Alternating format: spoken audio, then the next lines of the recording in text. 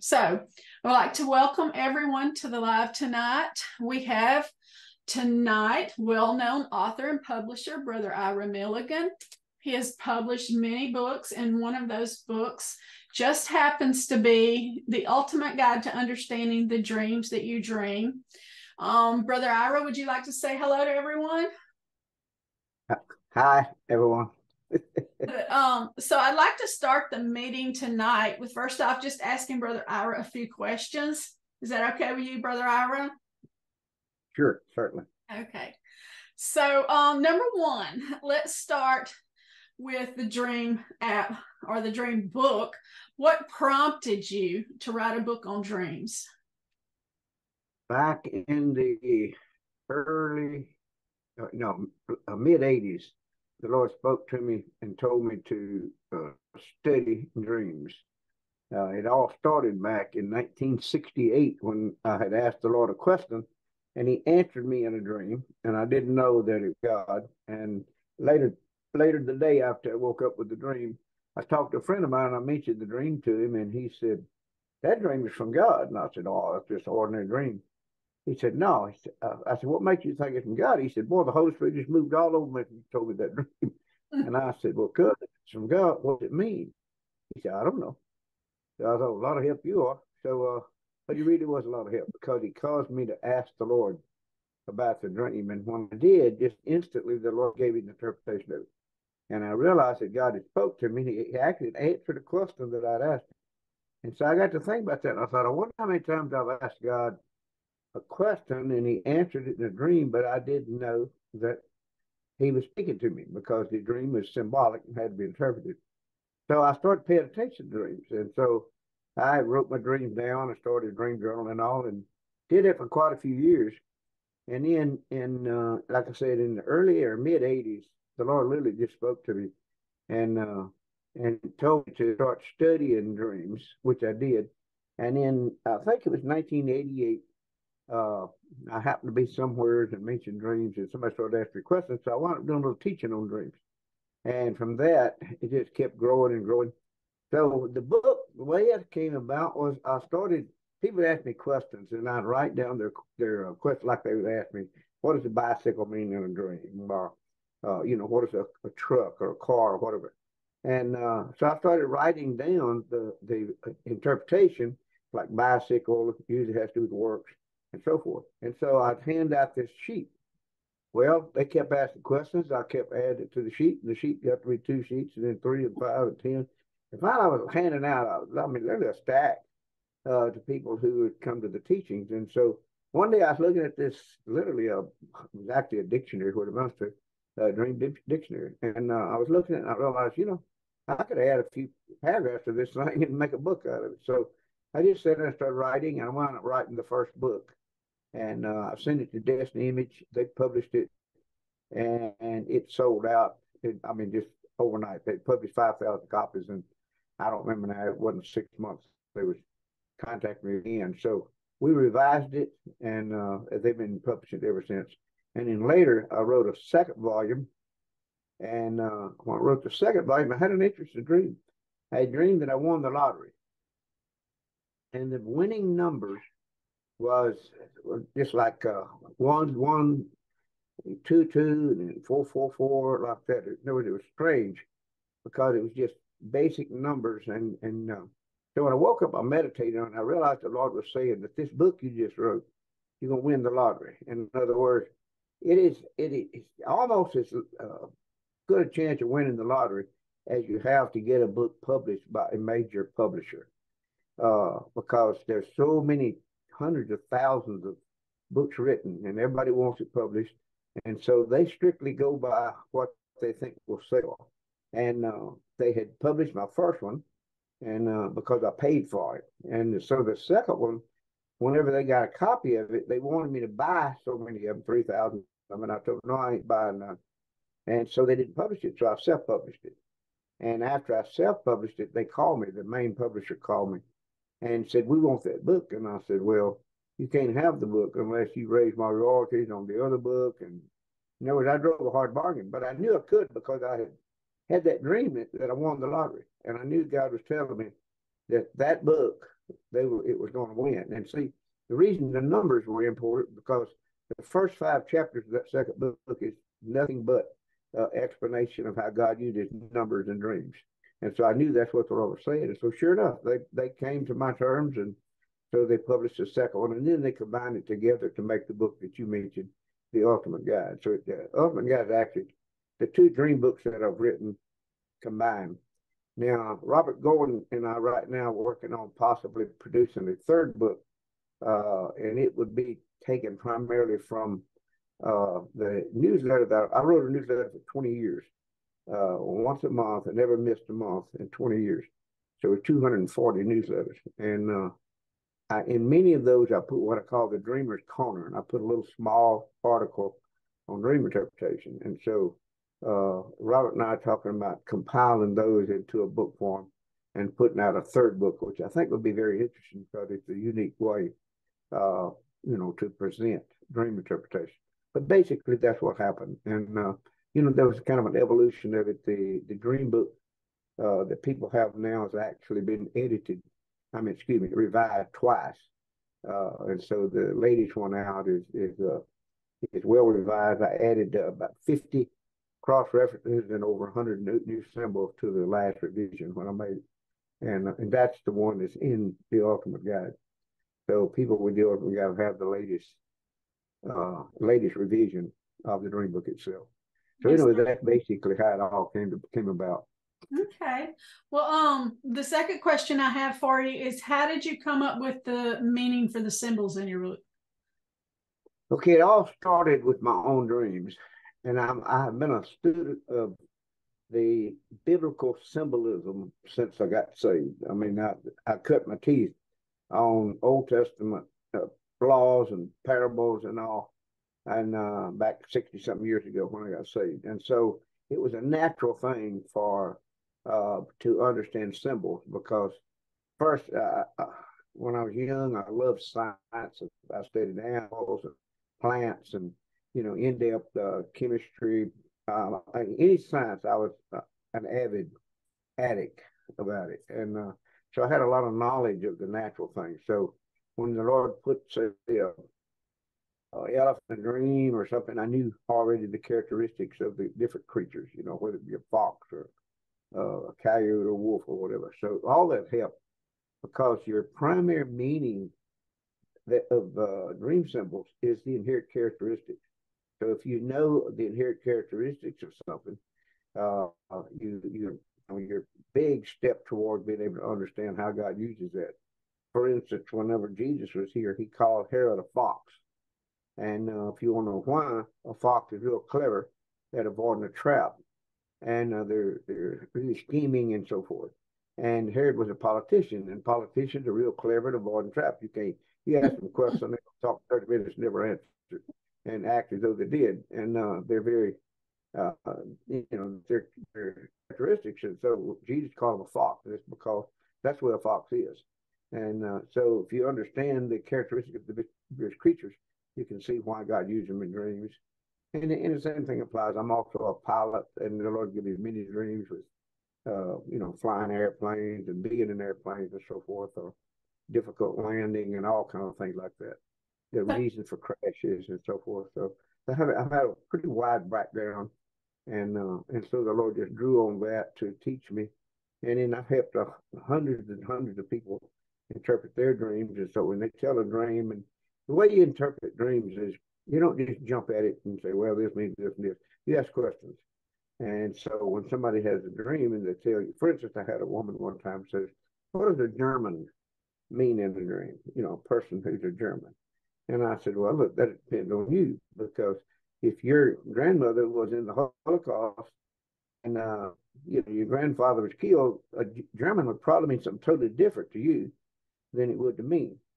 Because to me, a German is an incredibly clever, ingenious person. The Germans invented half of what we use. And in World War II, their aircraft was incredibly advanced. Von Braun was a German, and that's where our rocket program comes from. I mean, those people had incredible ability. And I've been to Germany, and I've seen some of the handiwork of the cars over there, and it's incredible. It looks like their cars come out of a machine shop. And so I admire the Germans, but and I happen to be 16% German myself, but they're meticulous and very detailed people, hardworking people. And so to me, a German would be an industrious person, a person who is very skillful and so forth. But to someone else, it may be a totally different meaning. So you have to learn to ask questions and find out what something means to them, because when God created Adam and then he created the animals, whatever Adam called the animals, that's what God named them. So when the Lord talks to you, he uses your vocabulary, not his. Because if he used his, you wouldn't have a clue what he's talking about. It's like you talking to a physicist or Einstein genius, and him talking about theory of relativity, and you wouldn't have a clue. And God's a whole lot smarter than Einstein. So God has to talk our language until he knows what things mean to us. And so when he gives us a dream, he uses that. So what something means to you may be totally different to me. And so it would be wrong for me to assume that what the way I see something would be the way you see it. And so and the Lord knows how you see it, so he uses your description. So in my dream book, that's the reason there's so many alternate possibilities. I'll give for instance, a bicycle. A bicycle, many times, it's very common for it to mean work, because you have to pump that thing. And so if God wants to talk to you about you trying to work your way to heaven, he might put you on a bicycle and up you climbing a hill, and man, you can't ought to make it or whatever. On the other hand, a bicycle is used for delivering papers, newspapers.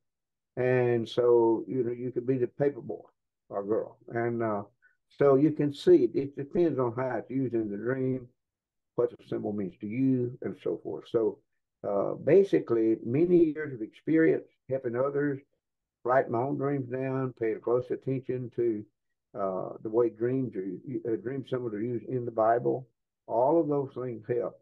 And so that's basically where the dictionary comes from. It's in the dream book. Okay. So do you have a dream that you could share with us that the Lord had given you and you really didn't know what he meant at the time, and how he used those symbols and things to speak to you? I sure can. Many years ago, I was in Texas, and I had a dream that was very vivid. I still remember it to this day. And I didn't have a clue what it was trying to tell me, but it was a vivid dream. I remembered it very well. And so 2 years later, I was in a meeting and I heard a man talking or teaching. And all of a sudden, this dream, it was almost like a ticker tape. It just come back to my memory. And I'm sitting there thinking, I'm listening to this guy who obviously didn't know what he was talking about. And this dream, and I was reminded of this dream. And so I'm puzzled over it. And I'll tell you the dream in a minute. And so the next morning, I woke up and I sat up on the side of my bed, and I have a glass front gun case. And I don't have it anymore, but at that time I had a shotgun, a Beretta shotgun that had engraving in it, and a Super gun, and a very expensive gun. And anyway, I sat up and my eyes fell on that shotgun. And the Lord said, what causes a person or makes a person buy an engraved shotgun when a plain shotgun would kill the game just as dead? And I thought for just a second or two, and I thought, well, self glorification. And when I said that, all of a sudden I understood the dream. I understood why God reminded me of it, so forth. Now I'll tell you the dream and the application. First, I dreamed that I was looking out a window and I saw a hawk flying. And I love birds and all, so I can identify many of them. And so I'm watching this hawk, and I saw it light on a limb. But when it lit on this limb, I had a pair of binoculars, and I'm looking at it, and I'm trying to focus them, and it's out of focus. And I kept working with it until finally I focused in. And just when I focused in, this hawk spread his wings, dropped to the ground, and as he did, he became a full-grown man with a suit on. And so he knew that I had seen him because my binoculars had come into focus. And so he knew that if he walked away, it would look suspicious. So instead, he walked towards me to kind of disarm me, so to speak. And so he walked and he knocked on the door, and I told him to come in. So he came in, and he had a shotgun in his hand, and it was an engraved shotgun. And so he had this gun, and I looked at him and I said, "Hunting, I suppose." And because I knew he was the hawk that had come, to the ground. And he mumbled something I didn't understand. And so I said it again. I said, "Have you been hunting?" He said, "Yes." I said, "Do you mind if I see your gun?" He handed it to me. And it was a beautiful gun, well engraved, but the, the end of it, I looked at the muzzle, and it was very, very small. It looked like a big caliber gun, but instead it was very tiny. No power, in other words. And I shouldered the gun, and I'm, a hunter, so I'm used to good. I shouldered the gun, and it was loose, which would be a dangerous gun to shoot. And so I handed it back to him, and I said, "You better get a good gunsmith to look at that gun because it's dangerous." And I handed it to him, and I woke up. So that's the dream, and I didn't know what it meant until I sat on the side of the bed and I looked and I saw that gun, and I answered God's question that it is for self glorification, and I realized at that instant that the man that I had seen the night before teaching that didn't know what he was talking about was the man that was in the dream. He was the sorcerer. But see, a hawk is a predator, and a sorcerer is a predator. And the hawk became the man with a defective gun with no power, but it looked real fancy. And that's typical sorcery. You remember Simon Marcus in the book of Acts? He greatly deceived the people that he was some great one, self glorification, you see.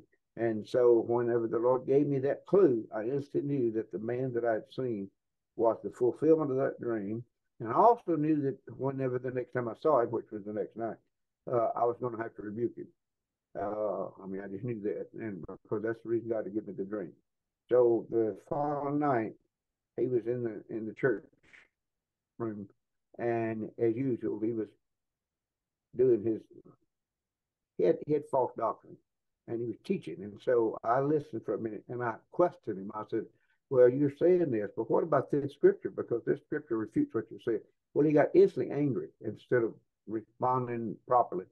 He got instantly angry and defensive.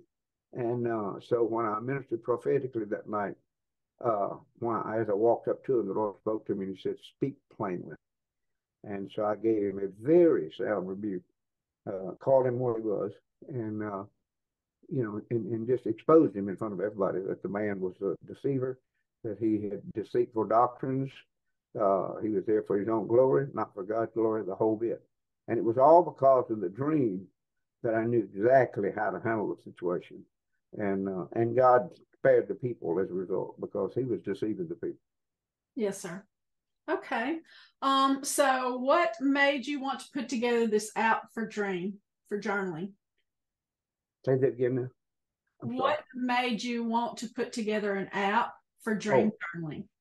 back in the 90s, after I had got that book, the first dream volume published and had revised it, the computers were beginning to be popular. And I got my first computer in 1979, so I went way back in computers. And I knew that'd be very valuable, and so I did my best to find. I spent about 2 years trying to find someone that could do what you've done, that could take and tie the book and the dictionary symbols and all with a computer, so that when somebody typed in their dream into the computer, maybe they could click on a word, a keyword. Let's say they dreamed about a dog, and if they click on dog, then it would go to the dictionary and bring it up for them or whatever. That was the idea that I had, and I could not find anybody that could write the program or do it. And I understand now things are a whole lot more developed and all, but I finally gave up on it, and that was back in the 90s. So it's been long in coming. It's greatly needed. Like I said, I don't know yet how your program works because I'm not real skilled with this kind of stuff as far as that is. But maybe I'll learn how one day. But I can see the tremendous value of it because, for one thing, I have Bible programs, and when I look up a scripture, I can click on any word and instantly will go to the Strong's Concordance and give me not just the Strong's. I got about 5 different dictionaries and lexicons in it, and I can go to any one of them just in an instant. It's so fast that I can do on the computer studies that used to take me days. I can do it in minutes, and things that took weeks, I can do it in a day. Yes. And there was just been a time machine. It has reduced the amount of time that it takes for me to do some in-depth study, especially since I've written 16 books. So you have to do a lot of research and all, and look up a lot of scriptures, and because I strictly write nonfiction, commentary type books and so forth. So anyway, I know the tremendous value it is on Bible programs, and so I just never could see why somebody couldn't come up with and do the same thing with Dream, because it'd be tremendously valuable. Yes, sir. Okay, Brother Ira. Well, I think I have the Zoom fixed. So can you see the screen now? You talking to me? Yes, sir. On the Zoom app, can you see the screen? I can see you and I can see me, but now you talking about on the phone or on the computer? On your computer. On the computer, I can see you and I can see me, and I can see your Wikidocs and projects together. Okay, good. That's what you're looking at. All right. Yeah. Okay, so I did have somebody text me and tell me that they couldn't post a comment on the live. So if you have a comment, you can send it to my messenger, and I will try to respond to that if you have any questions. So let's get started. I want to show you how the app works and how to get started with it. So the first thing that you need to do is you're going to download what is called the Notion app, and it is free. It doesn't cost anything, but you do have to download it. So to do that, you're going to go to notion.so or notion.com. Either one will work. And in the top right corner, you're going to see Get Notion for free. So we're going to do that tonight, just so I can show you how to do this. So I'm going to sign up. Let me just enter my information. Let's see. What did I want? Southern Snapshots by Debbie at gmail.com. So I'm going to continue with an email, and then I'm going to, they just sent me an email once you do that, they're going to send you a temporary sign-up code you can see here. So let me get that out of my email real quick. And give me just a second. I had all this set up. Oh, Lord, that's a long one. So I'm going to paste the code in there, and then I'm going to click on Create New Account. So that created a new account for me. And then they're going to ask you a few things. So I'm just going to tell them my name is Debbie Bailey. And I'm going to create my own password. And then agree to marketing. So once you do that, you're going to click Continue. And this is just going to be for personal use. And you're going to choose Continue.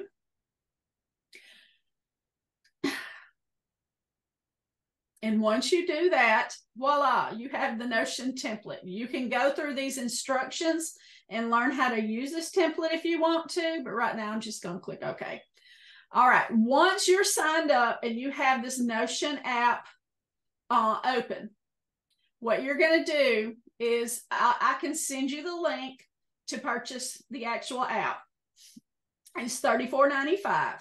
And so once you buy this, it's going to send you an email. In the email that you get, you're going to get the PDF that has instructions. It's basically what I'm teaching you now. You'll get the PDF instructions, and there'll also be a link to the Notion template so that you can add it to your actual Notion app. So to do that, once you click on that link, you're going to come to what looks like this page. You can click around in it and look at it and everything, but it doesn't really work because it's just a template to show you what it looks like. So to go ahead and download this template, in the top right corner, you're going to see what says duplicate.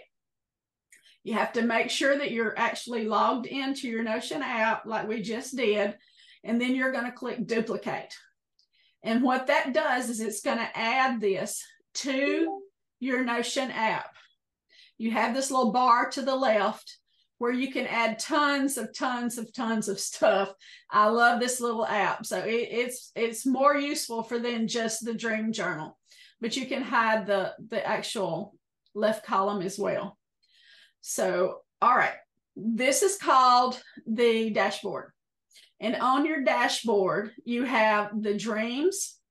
These are databases, the dream database, the people database, and a symbol database. You also have your last 10 most recent dreams here. Of course, this doesn't have much in it because it's the actual, the template. Then you also have symbol use, emotion use, and people use, and contact us. So I'm going to come back to this page in a little bit so I can actually show you something that's on there. So we're going to first go to the dreams database. In the dreams database, you have two views. You have the gallery view and you have a table view. In the gallery view, you see the actual, it's a little card is what it is. It'll show you the name of the dream, the date you dreamed it, and any emotions that you tagged in the dream. You also have the table view. So if you want to if you're a table viewer, then you can just view all your dreams in table form. To add a new dream, you are going to click on new, and it'll default to the what we have set as the default template in here. But you can choose, let me get this out of the way. So you can choose many different colors for your templates. I use colors to kind of set the mood for my dream. If it's a dark dream and worrisome, I'll usually use the black template. If it's blue, you know, if it's a good dream, sometimes I'll use blue. It just depends. And, you know, you can set the colors to mean whatever you want to for your dream. So let's just add a turquoise template real quick. You'll notice that when it opens up that you have the dreamer and the date. And you also have 14 more properties. And you'll notice down here, this little icon, it's spinning. It's loading some stuff for us. So I'm going to open up this 14 more because we're going to fill this out as we go along. Under dreamer, you can add yourself as the dreamer. If you're somebody like Ira or myself that, you know, sometimes you're interpreting dreams for other people, you can actually add somebody else here. If I wanted to add Debbie Bailey here, I could do that and just click on create. So you can add as many dreamers as you want to if you know, interpret for other people. So you're going to enter the date that you dreamed the dream. Then if you have people in your database, if you read Brother Ira's book, you're going to notice real quickly that he says that when you dream of other people in a dream, a lot of times God is trying to talk to you about a characteristic that this person may have.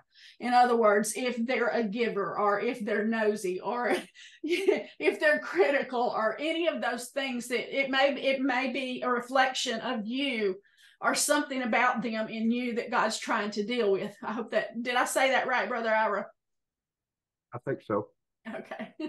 So you can tag people. So I have Nancy Nosy. So let's just do Johnette James. Let's just say James for now, if I can type. And see, I'm just going to add Johnette here, okay? She's not in my actual people template, so I'm going to add her. So here we have emotions. We have tons of emotions in here that you can choose from. And if you go through here, you can just peace. You know, my dream brought me peace. I felt protected. You know, just anything like that. Category. If you want to add categories to your dreams, you can. I don't normally use that. That's why I just have dream there.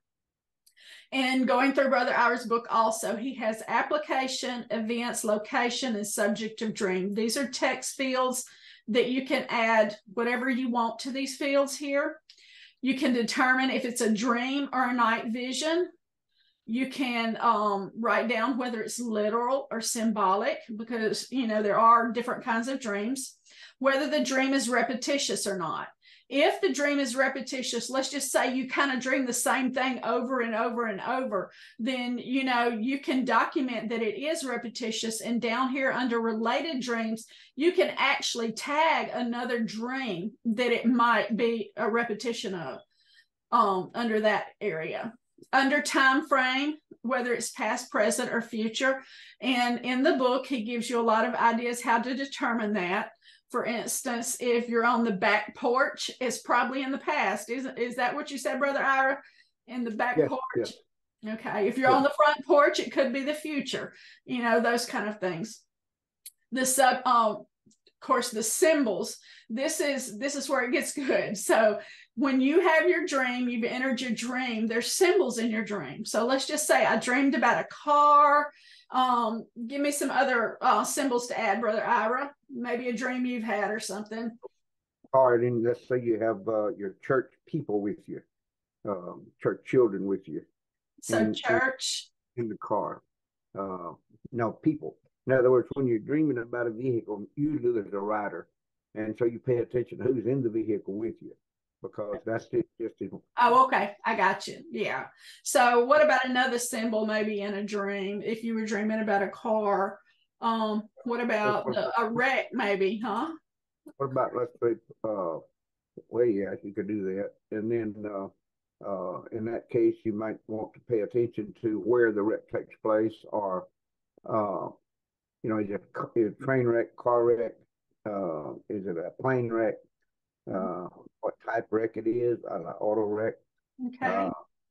There's so many things. If it's a single car wreck, or is it, say, you've been T-boned at an intersection, those kind of things. Okay. In other words, you need details. All right. Because that's where the message is, in the details. Okay. So we tagged two things here. These are two dream symbols in the book.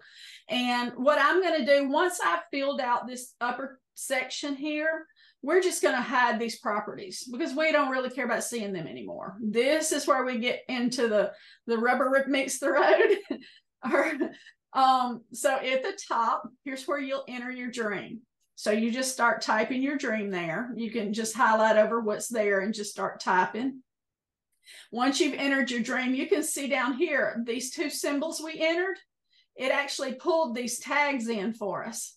So we can see some of the things that these can represent according to the symbols Brother Ira has. Life, person, or ministry for a car. Now, there's a lot more to this, so bear with me. But as far as tags, these are like a quick look or a quick view. And once you kind of get into his symbols and learn them, you really won't need to go into the actual symbol itself to read everything, but you can. You see how when you hover over something, you have this that pops up, says open. You can go right to the symbol here. So let's just do that. So once we go into here, you can see there's some hidden properties here as well, where you can see the tags and those such things. But if you scroll down, let me get this out of the way again. If you scroll down, this is some of the things that Brother Ira has, which is basically what I put under the tags. But he also has see also boat for more information. He has the scriptures that help you to kind of understand where he got that from. And what I want to do is I want to go back to the auto wreck. I believe, I think auto wreck was under I know it was in there, Brother Ira. Did I click on the wrong one twice? Let me go back to my gallery view. Oh, okay. Car. I think I clicked. Okay. Yeah. So when you get to this one that he wrote up on the car, there's a lot of see alsos here. Then you have your scriptures. Then you have some of the other things that he was describing earlier. Convertible, auto breakdown, a new car, some of those things that are in the book. So you can kind of go deeper into what the symbol might mean, and you can read more up on just the one symbol and see where it carries you. Then let me get back down here. If you don't want this blocking your view, you can always open and full page where that's all that you see, or you can just keep it, simple in the middle. And down at the bottom, you can see people that you've tagged. And if you've added any characteristics, let's just say she's a very creative person. You can add whatever symbols that you want to here, And so anytime you pull her up in your dream, you're going to automatically already see the characteristics. And then once you've got the interpretation to your dream, you can enter that down here at the bottom. So that's actually how you enter a dream. And I want to go back to the homepage. So on the homepage, you can see now we have 2 dreams instead of 1. Under people, here, this is where you're going to find the people that you've added and any characteristics that you've added for them. And it's basically the same thing. You can click a new symbol here and add John Doe and add, he's sarcastic, let's just say. You can add more than 1 if you need to. So that's how the people database works. And then you have the symbols database. Under the symbols database, we have the gallery view. In each gallery view, you have the name and those tags, as many as you can see in here. They only give so much area for each card. So you can see a lot of them anyway. You can also look at all symbols, and you have the ability over here to the right for this little magnifying glass to search through the symbols. Brother Ira's book is divided up into chapters. So he has a chapter on animals, birds, fish, and insects. So they would all be found here under this section. So you could scroll through those, or you could search through those. Then you have buildings, rooms, and places. You have colors. You have directions, metals, numbers, people, relatives, and trades, vehicles and parts, and the biggest chapter of all, miscellaneous. That one took a while. And like I said, you can search through any of those. Now, going and, like I said, one of the symbols that I like to look at, let me go back here and just search for house. House is a good example. Where did it go? Hold on. Buildings, rooms, and places. House. This is the one I like to look at because it's so much in here. So it says you have, see also foundation, a movie van, or grandmother. Then you have your scriptures, and there are a lot of other things in here. For instance, home can represent heart, as in home is where the heart is, your identity or roots.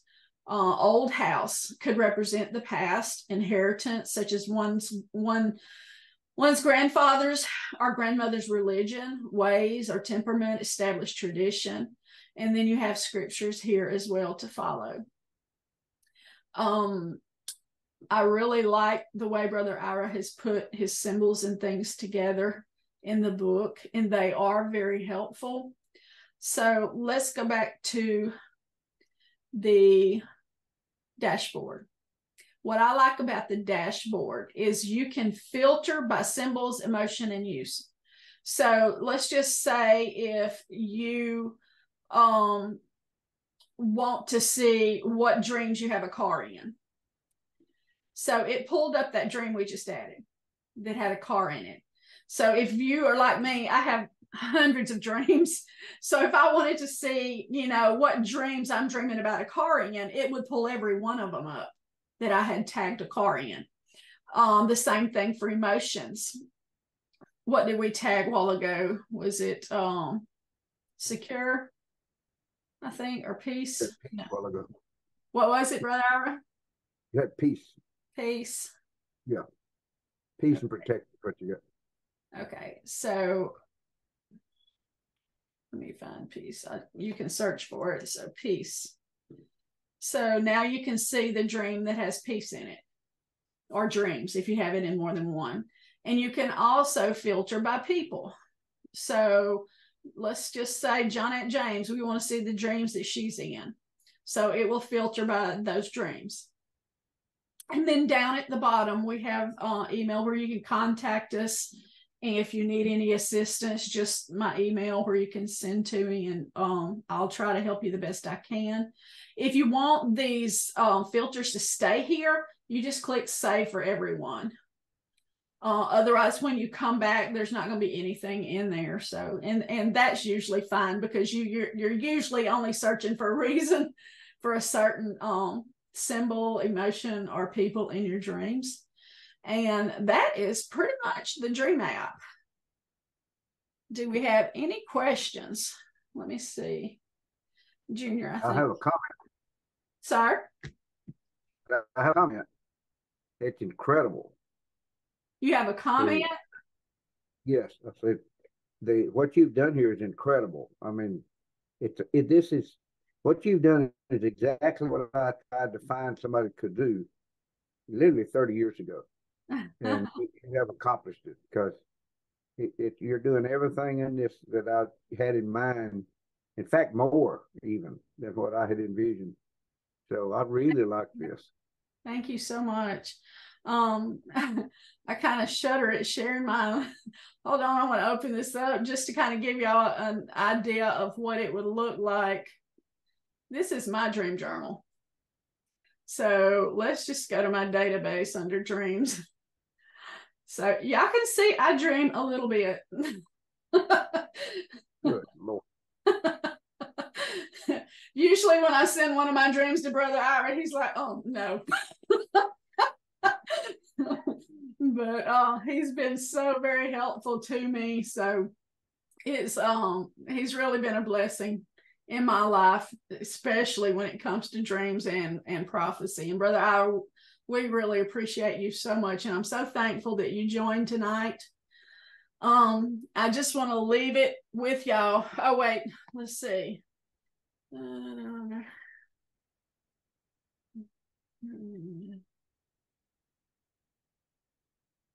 Lloyd Jr. says, since I got permanent disability, I've been dreaming.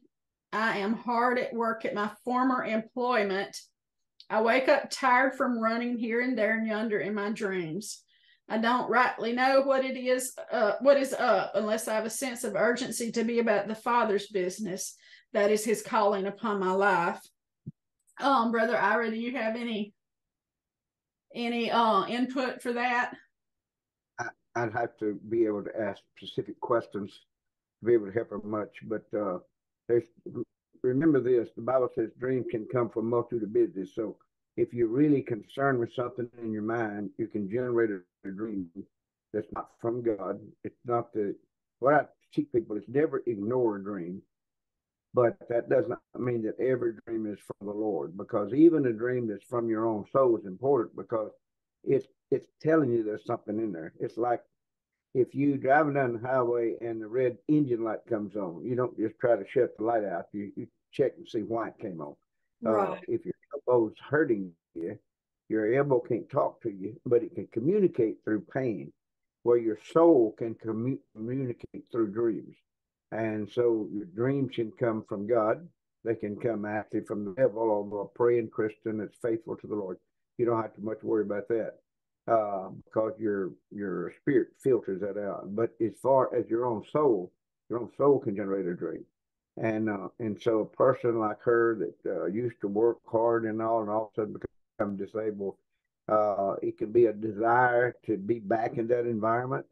It could, there's just more than one reason for that type of dream. So you'd have to talk personally to the person, and it's what we call in dream interpretation, we call it dream work. Everybody should have a dream partner, somebody that knows them, and you know they know one another. They have mutual respect for one another, and they know how to keep one another's secrets. And so whenever you have a dream, you call your dream partner, and they help work your dream out because they know you, and so they and vice versa. It's very hard to interpret your own dreams. Much easier to interpret someone else's, because Someone else could look at it and say, well, it's obvious, that this is what God said to you, and you'll think, well, why did I think of that?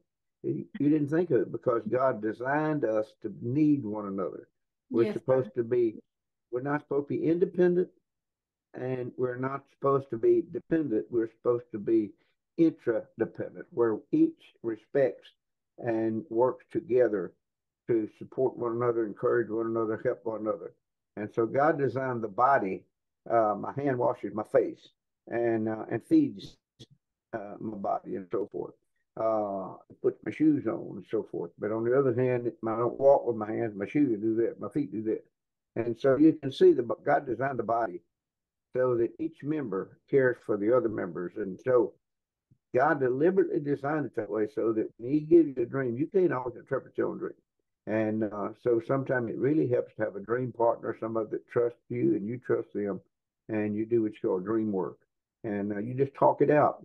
And I have friends like a pastor friend up in Michigan, and he will call me, and I don't just instantly try to tell him what his dream means. I start asking him questions, because I know him pretty well. I know he's very active. He's an apostolic pastor and very influential in the politics of his area. And I know all that. So I can ask him specific questions until we home in on the application of the dream. Proper interpretation invariably is determined by proper application. So if you don't apply the dream properly, you will misinterpret it. Mm-hmm. And then back to her case, Jeremiah 29:8 says, don't be deceived by the dreams that you cause to be dreamed. So if you want something bad enough, you'll dream of getting it. Or if you fear something, you'll dream that's trying to attack in the night. In other words, your own soul can generate dreams, your desires or fears, and so forth. So you have to separate that. You have to learn to be unbiased and look at it objectively and say, okay, what is this dream telling me? Is it a God dream? Is it a soul dream? There's even body dreams. Isaiah 29:8 talks about uh, you go into sleep, you're hungry, and you go to sleep, you dream that you eat, but you wake up and your family's you. But in other words, your body is hungry, and so it generates a dream that says, feed me. And people that don't believe that, all you have to do is go on about a 21-day fast. Now, I guarantee you somewhere about 15 days. Dream about milkshakes, hamburgers, So because your body will talk to you, and so you have to always discern the application of a dream, the source of a dream, as well as the interpretation of the dream. So there's more than one thing to look at here. And what you've got put together here, it definitely can be a tremendous asset because it makes so much information so readily available almost instantly. And it's amazing, really. Thank you so much. I appreciate you allowing me to do it for you. So Brother Ira, if someone wants to get a hold of your book, The Ultimate Guide to Understanding the Dreams You Dream, where would they go? Send it to my webpage, and it's the simplest way to find it is iramilligan.com. And just go to that. And Roy just got through adding more books to it. I've written 16 books, and there's still one or two left to put on there, but he will be he'll be putting them. Now, can they see me right now on Facebook? Yes, sir. Okay.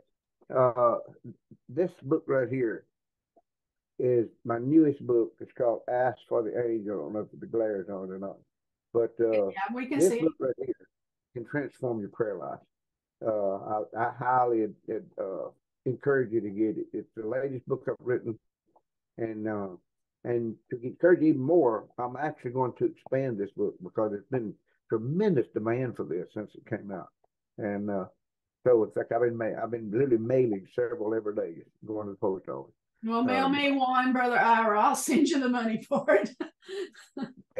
Well, it's Ask for the Angel is the name of it, and it'll revolutionize your prayer life and really your life because the angels are ready to do their work, but it's not automatic. And too often, the church we've not been taught properly concerning angels, how to work with them and what they are willing and capable of assisting us in. And this book answers a lot of questions about working with angels and being ministered to by angels, and including your family and so forth. So, very valuable book for such a time as this.